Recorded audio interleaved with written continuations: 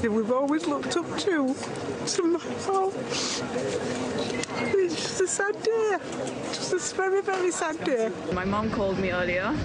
She was crying on the phone because the Queen has been a huge part of her life and everyone's life.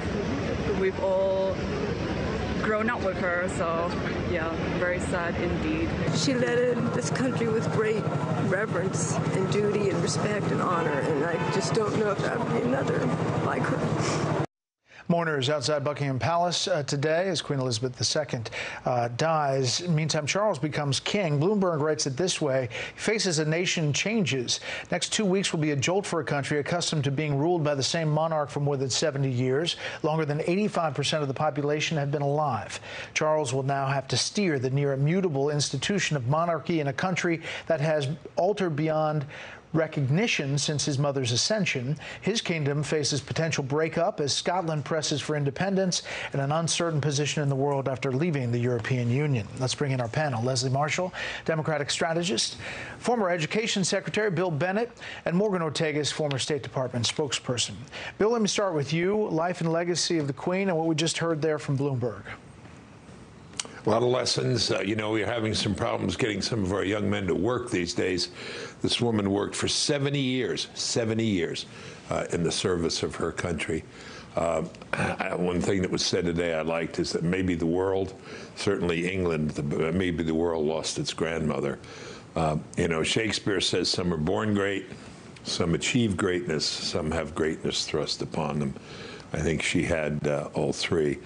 But let's also pay attention to that very human side.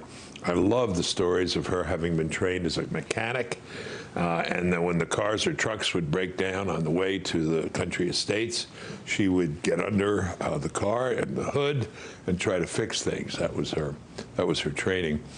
There is a story, Brett, that I heard and I confirmed with Jim Baker, that when President Reagan visited with her, they're both good riders, horsemen, and they were riding up a steep hill and a loud blast of gas came out of one of the horses. And the Queen said to Ronald Reagan, "Excuse me, Mr. President." And Ronald Reagan said, "Oh, fine, Your Majesty, I thought it was the horse." He reports that a smile came over her face. This was a very interesting human being. Longevity matters. Longevity does matter. Leslie, the British Prime Minister, new Liz Truss, called the Queen a huge rock on which modern Britain was built. Absolutely. My best friend lives in London, and I spoke to her earlier today. A couple of things here. One, there are two words that keep coming up with leaders all over the world, in our country as well: dignity and decency. And I think that the world wants that, embraces that in a leader, whether it be a president, a prime minister, or certainly their monarch, their queen. I heard a beautiful story on BBC earlier today. A man said that his mother, who has Alzheimer's and can't remember anything, when she was watching on television and heard Queen Elizabeth had passed, she started crying because she knew Queen Elizabeth and she remembered her. The son said the only thing that his mother could remember from her past, because this woman is the only monarch, the only queen, the only leader that most people in that nation have ever known. And now it will be King Charles III. And Morgan, his statement said, "The death of my beloved mother, Her Majesty the Queen, is a moment of the greatest sadness for me and all members of my family. We mourn profoundly in the passing of cherished sovereign and a much-loved mother. I know her loss will be deeply felt throughout the country, the realms, and the Commonwealth, and by countless people around the world." He has his hands full as he takes over as king.